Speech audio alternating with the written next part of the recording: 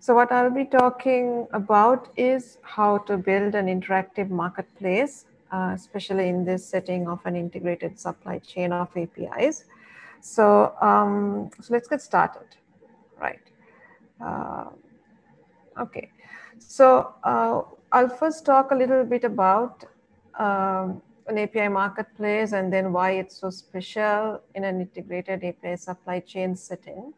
And then I'll move on to a couple of API marketplace patterns that we have seen over time, and then touch upon the building blocks that are needed to build a successful API marketplace. And then mention how you can start building your own API marketplace. And finally, wrap up with a few key takeaways. Okay. So if you uh, think marketplaces or hear the word marketplace, this is a typical picture of a marketplace that we will think about. So the a marketplace for us that will come to our mind would be a place where there are lots of people, and these people are buyers who are trying to sell their wares, and then a lot of customers who are walking about, who are looking at what is there to be bought, trying out various things, and then basically selecting the goods and then experiencing the services and buying them. So it's a place where you bring together all of these parties together, and it's also a place where each party gets a different experience based on the role that they are playing. So a very simple definition of a marketplace would be that it's a location where people gather to both sell and buy commodities. So now today we're talking about API marketplaces. So what's the difference in the definition of an API marketplace? So if you look at the definition, it's not much different. It's just that it's again a meeting place, but we don't just say buyers and sellers, we say API providers, the people who designed and created the APIs, who want to provide them, who would publish their APIs onto this marketplace, and then API consumers, the people who would use these APIs within their applications, who would search and subscribe to these APIs from within this API marketplace. So in a very conceptual way, it's the same thing, but we go into a little bit more detail from an API specific point of view, right? So in today's age, what is so special about an API marketplace? So I'm sure if I ask this question from different people, there would be different answers. But then I feel that these 4 points would definitely come up amongst these different answers.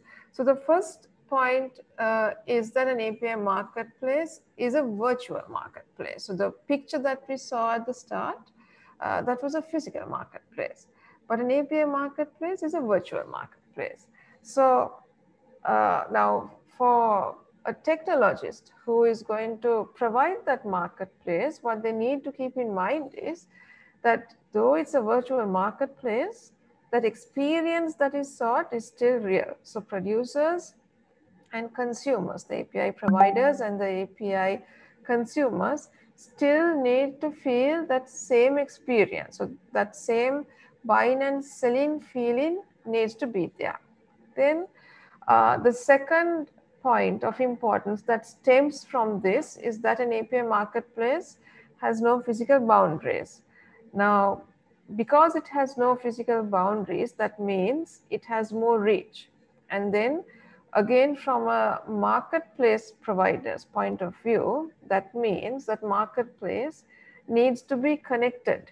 It needs to be accessible and available to everyone who's authorized to get onto that marketplace.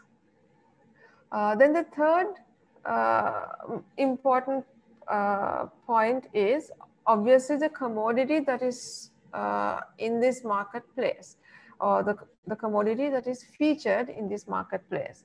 So the commodity is an API. Now, what's so different here? So a typical marketplace would have goods and services. And then if we compare an API marketplace to a digital marketplace, which is also to a certain extent technology driven, still it's an end product. An API can't be called an end product because though it's a complete product that is going to be sold and used, it in itself is going to start a new journey by creating new opportunities to the consumer who's going to subscribe and make use of that API in their applications. So then with that, there are certain things that are expected in this marketplace that needs to happen. So for example, in an API marketplace, the API consumer needs to be able to try it out and see what the API would do when an API is invoked. What is the response that they will get? Because accordingly, they will know how the application will behave. Then the fourth or the final point is that an API marketplace is technology driven. So this means that obviously the users who are going to be stakeholders in this API marketplace would be tech savvy people. So even the business users who would be part of this will still be tech savvy people. So that means the capabilities that are provided from the marketplace will also be expected to be in that direction. Okay. Now talking about API marketplaces and looking at API marketplaces, I think the best way to give the audience a good feel about it is to mention a API marketplace which has caused a lot of upheaval in the industry. So Rapid API is a marketplace, an API marketplace, which today is one of the largest such API marketplaces in the industry. Now, this infographic is about the growth of Rapid API marketplace, and this is the growth that has happened from the start of 2020, the year of the pandemic. So if you look at it, they have basically broken it down into different categories, the different growth parameters. So the number of developers who have basically come on has increased by 6-fold compared to the same period last year. And then if you look at the number of APIs and the number of API invocations that have gone through this API marketplace. So the number of APIs today on this marketplace is around 20,000 APIs, which is a huge amount of APIs. And a trillion API calls, they say, averaging to today. So that's again a large number of API invocations. Now, so this increase has happened very recently, and they have also started, so this was a public marketplace, and they had also started a new initiative of having teams and using an enterprise API hub, so that it's private to a particular organization or group of people. And that initiative has also kicked off really well. So essentially they see that there are 18,000 new organizations and 1,000 new organizations are being created weekly. So that's very rapid growth. And if you finally look at the current situation of the world, so again, if you look at the COVID-19 related APIs, then a large number of those invocations are related to this COVID-19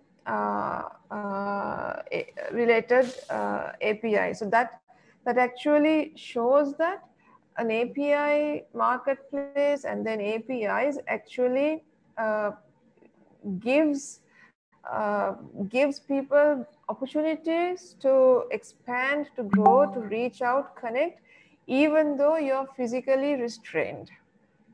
So, so if you take a step back and think of what these statistics mean, so these are numbers that I was just mentioning, looking at the infographic. So if you really look at those numbers and if you sum it up, all of these put together simply reinforce that API marketplaces are something really is something which is really valuable in the integrated supply chain of APIs today.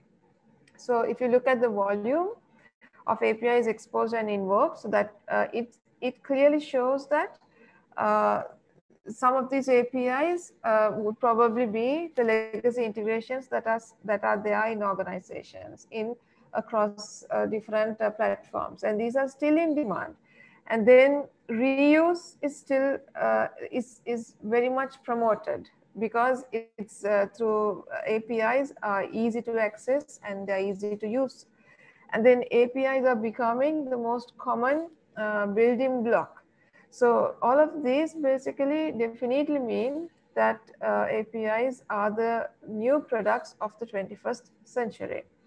Then if you look at the volume of organizations who are involved, so enterprise marketplaces are definitely being sought more. That is, enterprises are looking at building marketplaces, getting involved in marketplaces, being part of marketplaces in order to create synergies by using APIs, sharing APIs, and so on.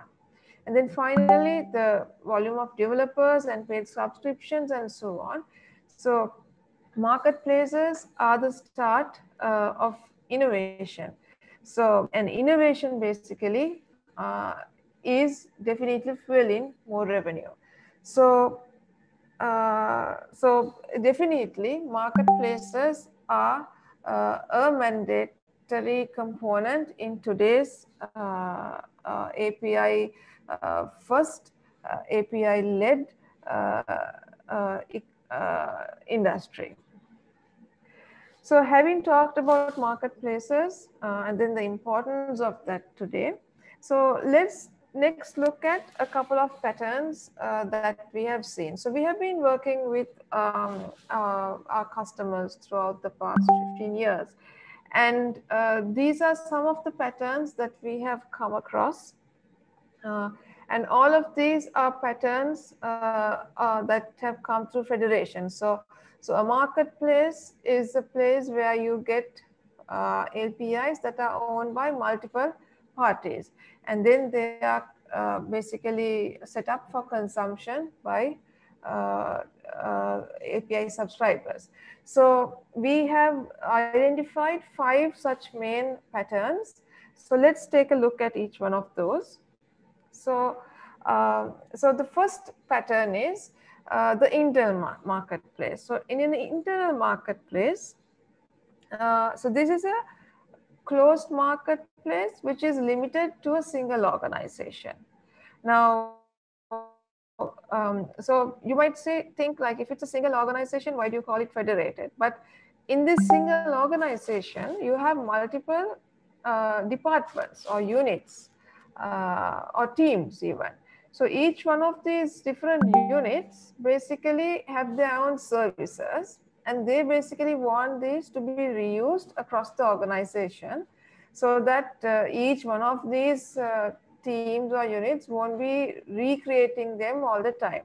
So the pattern here that we see is each one of these units would basically create an API and they would own that API. So they have autonomy in owning that API and deciding what goes into that API, what the interface is, and so on. And they would basically publish this API according to a time scale that is in accordance to that particular unit's schedule. However, since it belongs to organization's marketplace, there is a certain amount of governance that needs to be adhered to. So in order to keep a level of quality in that marketplace.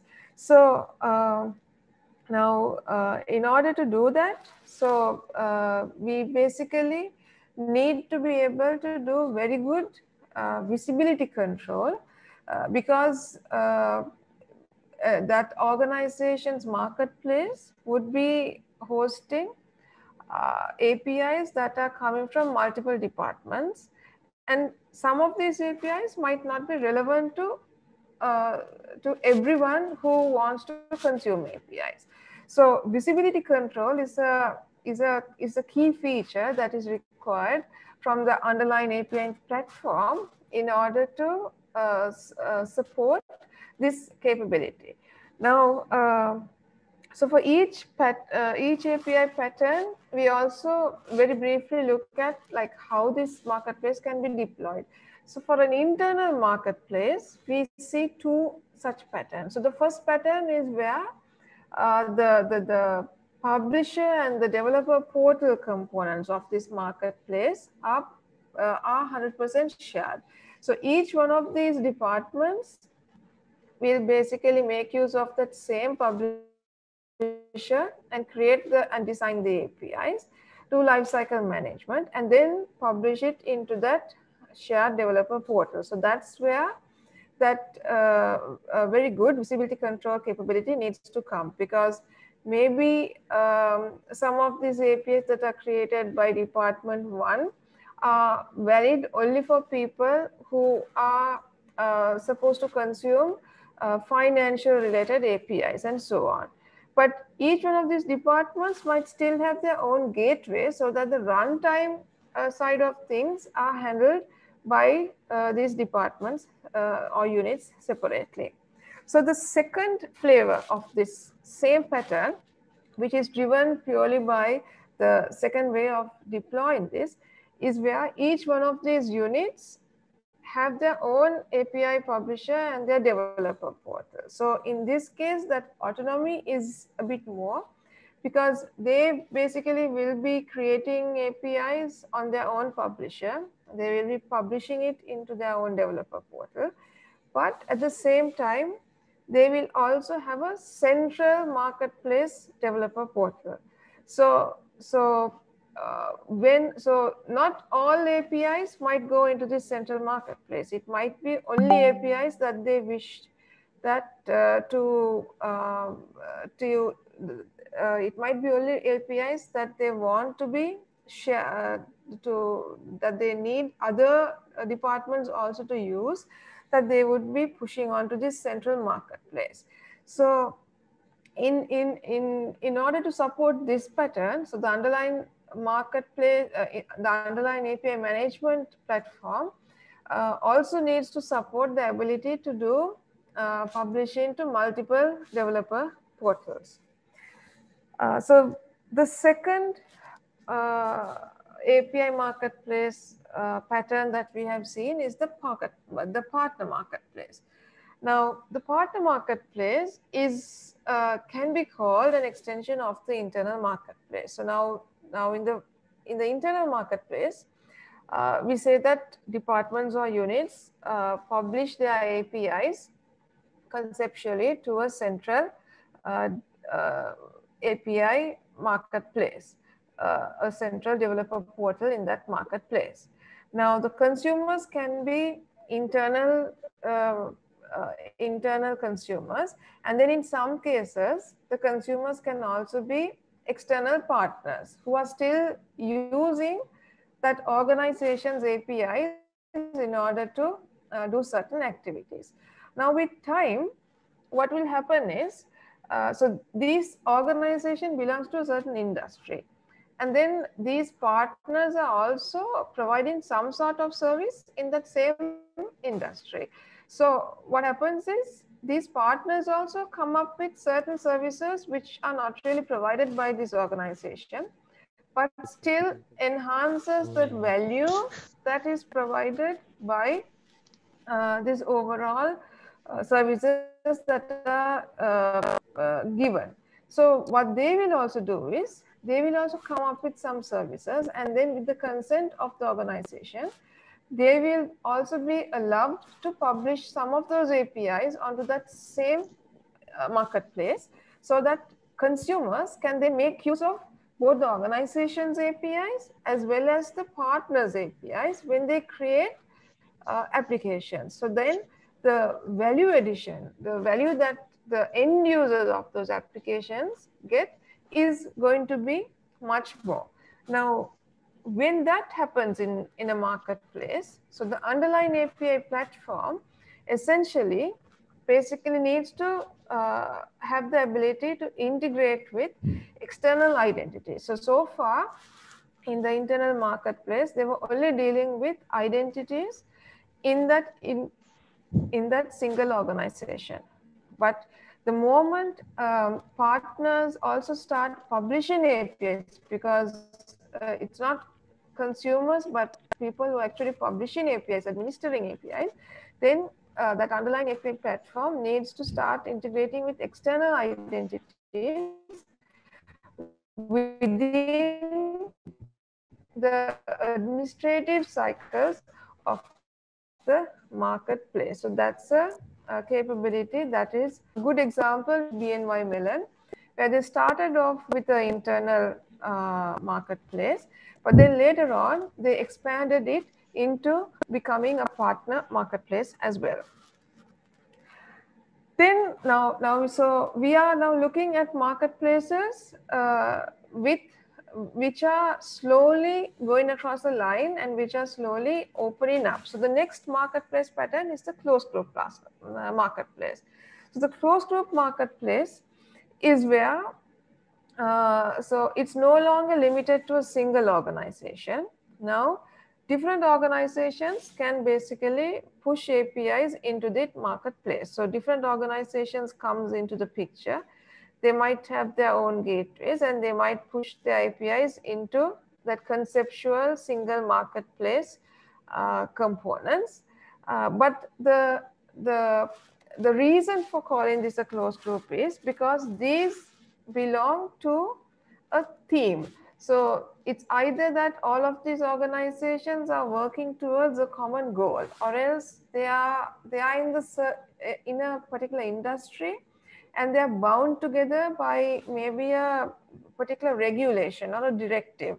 So that is when we call it a closed group marketplace, and not anyone can just come and say, okay, I want to be part of this marketplace. So you need to be invited into that marketplace in order to be able to create APIs and push APIs into that marketplace. So in such a case, basically APIs then, so the need comes in to create such marketplaces in order to standardize APIs in that particular area. So a good example is the open banking initiative that started off in Europe, but is now all over the world.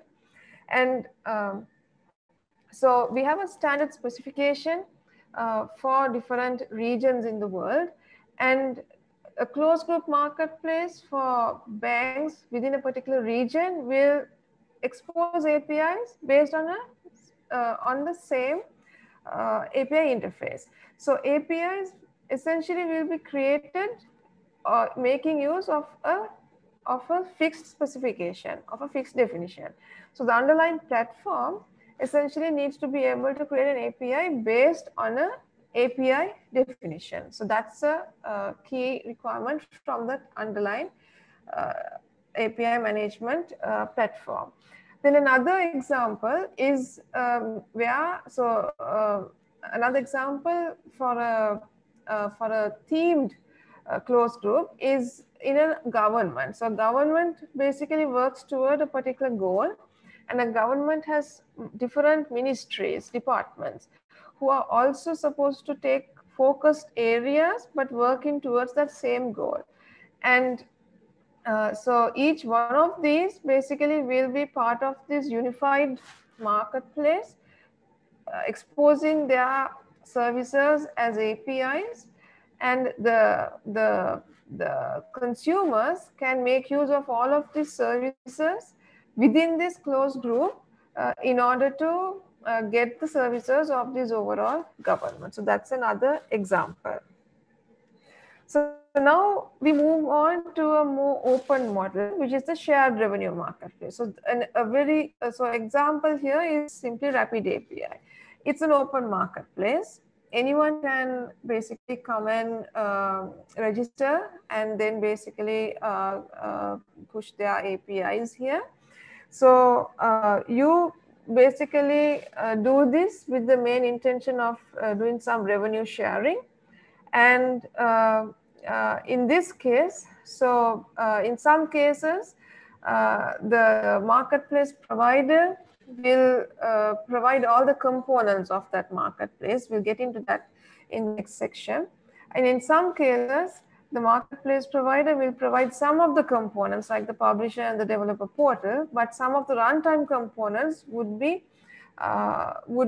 is something that the different API providers can bring into this ecosystem. So again, the underlying API management platform needs to provide extensive identity federation and the ability to integrate with heterogeneous IDPs and gateways in this case. Then the final pattern that we see is the aggregator marketplace. Now, so far, API providers were pushing in APIs and then they were being consumed and in that same format. So in the aggregator pattern, API providers do push in APIs, but then the consumption happens at a product level. So these APIs or parts of these APIs are combined into a value bundle. And it's this bundle or that API product that is consumed by the API consumers. So a good example is Epigate, where they basically operate in the telco world, and they have hubs where each one of these hubs basically are serving different telecom operators, and they get providers to provide APIs. Then they bundle these APIs together to create value bundles, which the telecom providers then purchase in order to serve their consumer base.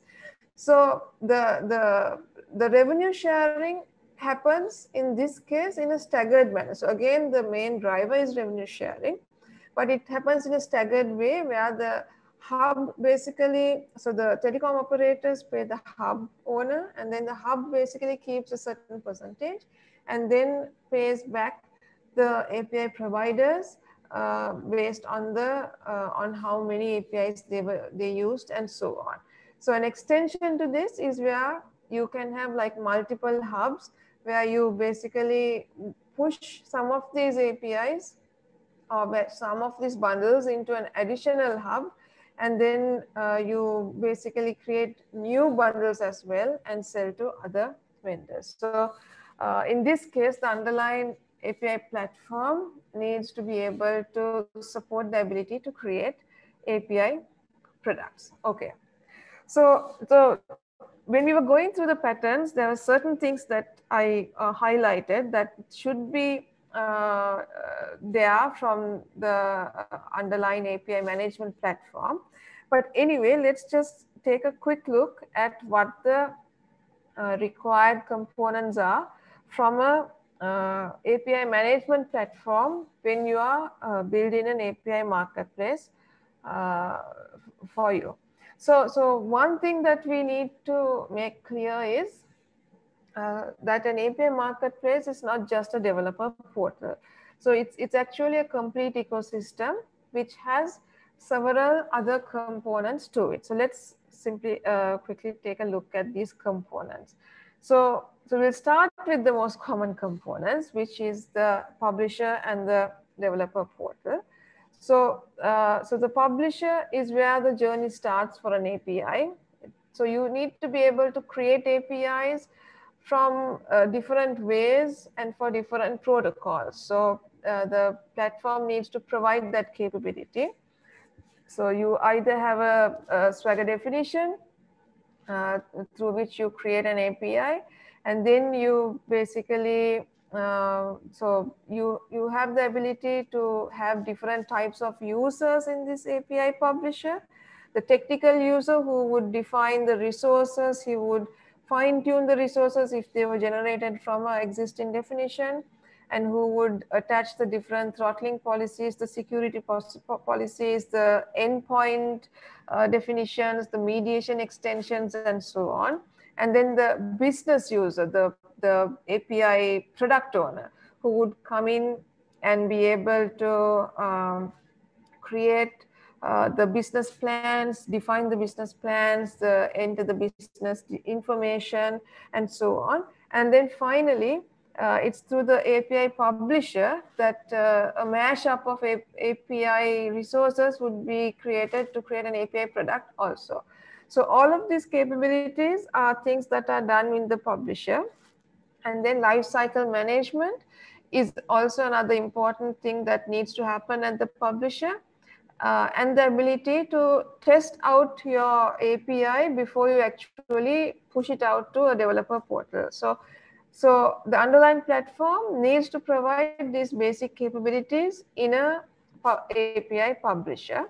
So once the API is published, then it becomes visible on a developer portal. This is where, so the capabilities that are required here would be the ability for a API subscriber to do self-service sign-up, because these are external parties sometimes. And then when you're doing self-service sign-up, maybe you will be bringing in a third-party identity with you. You necessarily might not be signing up into the in-house identity system. And then you will basically log into a landing page, which would give you some information about what these APIs are, and it would give you information in the language that you would want to see this information in. It would give you maybe some basic details if you're a basic user on how to make use of APIs in applications and stuff like that. Then if you are looking for a particular API, that the ability to search for APIs using categories, tags, or even keywords, then to try out APIs. And then once you're satisfied with an API, to be basically to subscribe to APIs, generate SDKs, and then provide your own comments. So these are the capabilities that the underlying platform needs to provide for the developer portal. Then, and so the hidden components that we mentioned earlier, so it's not just the publisher and the developer portal, security. So security, the security component essentially needs to provide federation for external IDPs if you're bringing in external identities when you're logging into these different portals. Then single sign-on across these portals. Then API security. So the APIs that you're going to expose as managed APIs, they need to be protected. So OAuth using GWT tokens, API keys, certificate-based API security, or just basic auth even. Then the ability to provide fine-grained access control. So in some cases, a particular API can have different resources. Some of these would be just read resources. Some of these would be write resources. So you will want to control the invocation of the write resources more than the read resources. That means you would want to have OAuth scopes, specific OAuth scopes assigned or bound to these write resources. So you should be able to do that through the underlying platform. And then the ability to do threat protection and to do a full audit of the API from security perspective before it's published. So then governance. Now, so we mentioned full lifecycle management, a framework to do full lifecycle management and customize it as it's needed in your organization. And then and then provide control through workflows. So in some cases, when you create applications, when you subscribe to applications, when you generate keys, you would want certain checks to happen. So workflows can give you that ability to do the controlling that is needed, and even when you sign up to the developer portal. Uh, and then analytics is another very important component that is required in a marketplace in order to see what's happening. So dashboards which would give you operational insights and business insights from the provider's point of view and then from the subscriber's point of view. And then analytics will also be the engine, the underlying engine to provide alerts and real-time notifications for rules that you have defined, for administration actions that needs to be triggered if, let's say, a API is not working properly, if there is abnormal usage of an API, and so on. And of course, monetization. So a marketplace without monetization is useless. So the ability to link to a billing engine, to basically be able to create accounts for the different API providers, for the consumers, and then to a way to sync up the usage from the marketplace to the billing engine, create billing plans on the marketplace, and then map those. All of these are things that are required from the underlying API manager platform in order to support a very good marketplace. Okay, so we have gone through the different components that are needed in order to build a marketplace. So let's just quickly walk through the points that are needed that you need to do when you're building your own marketplace. So first of all, select an API platform that provides you with all the capabilities that are needed in your marketplace. So you saw the different capabilities that are needed for different patterns and so on. So pick a provider which gives you all of those capabilities. Then an API marketplace is not just the API management platform. It's a set of other components. And on top of that, it's an ecosystem. So you need to also think about expansion into applications, application marketplace, using that security component to provide security for the applications, governance, monitoring, and so on. And then it's not just technical components. How do you socialize the users there? So how do you provide incentives so more people come to your marketplace, are attracted to that? How do you organize activities like hackathons, workshops, so that people again start using this and are incentivized to basically push on more APIs into this? And then define clear communication channels so that you can push information out to them whenever there is a new update that you would like to share. So summing it up, essentially an API marketplace is definitely a mandatory value addition when building an integrated API supply chain. Interactions matter. You still need to feel that buying and selling experience, even though it's a digital marketplace. And then you need to pick that proper marketplace pattern that will fit your organization. So we talked about 5 marketplace patterns. Which one fits you best? And then what are the components that are needed accordingly? And then don't just stop at that API platform. Think about the overall ecosystem. So how you basically increase on the technical components, and how you expand on the technical components, and how you extend on the non-technical components, on basically socializing the humans, the stakeholders who are going to be part of that. So I guess that's what I wanted to talk about today, about how you can build an interactive marketplace.